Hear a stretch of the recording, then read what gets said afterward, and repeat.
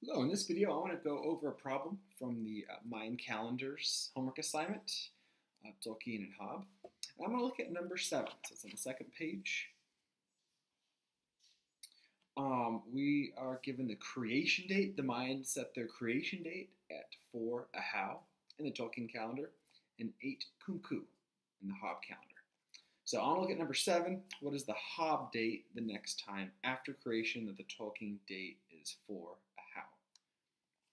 So let's see, I'm going to go over here to my paper. And I got the creation date written down, 4 Ahau for Tzolk'in and 8 Kumku for Haab. And we want to know what is the Haab date when it's 4 Ahau again. Just another way to think about that question. So when the Tzolk'in calendar cycles back on itself, that will be 4 Ahau again. So this is 260 days.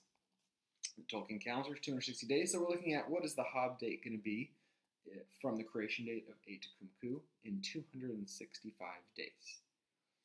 So if you remember, we would take the number of days, 260, and divide that by 365, but of course that's 0. 365 doesn't go in 260, and the remainder is 260 days. All right, so that's what we're looking at. We need to go through the calendar, 260 days. There you go, I've got a printout here. And I like to put a note, okay, today, or the creation date we're moving forward is 8 Kumku, right here on the Haab calendar. And notice I need to move down this calendar 260 days. So that means I'm going to go through YEB. Don't forget, all of these months have 20 days, except YEB. YEB is the weird one. I'll put a little star next to it just to remember, okay, YEB is that weird 5-day month in the Haab calendar. So if we move down through the calendar and cycle back up to the new year, 1 or 0 pop, then we're going to go through YEB. So I'm going to go back here to my scratch work, and I'm going to subtract 5 days.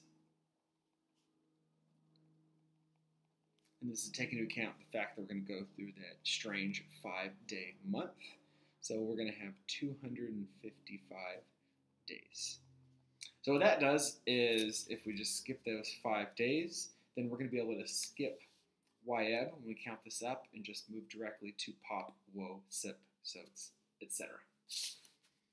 So now I want to take 255 days, and I want to convert that into months. So I'm going to divide this by 20.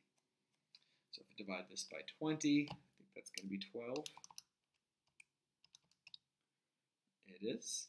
So we have 12, and 12 times 20 is 240. Subtract, I get 15. So I put notes right here. We've got 12 months. Again, that 12 months is not counting YEB. And then we have 15 days left over. So if we just look at the months, let's put a line underneath here. I'm going to go back to the calendar and I want to count 12 months. Again, from 8 Kumku, we're going to skip YEB. Don't forget, we're skipping because we subtracted these 5 days up here. So 8 Kumku. So count them off. I got pop is 1, 2, 3, 4, 5, 6, 7, 8, 9, 10, 11, 12. It's okay. So if I just take 12 months, that's going to lead me to 8K. All right, so that's well and good. We've moved 12 months, but I still have this 15 days down here.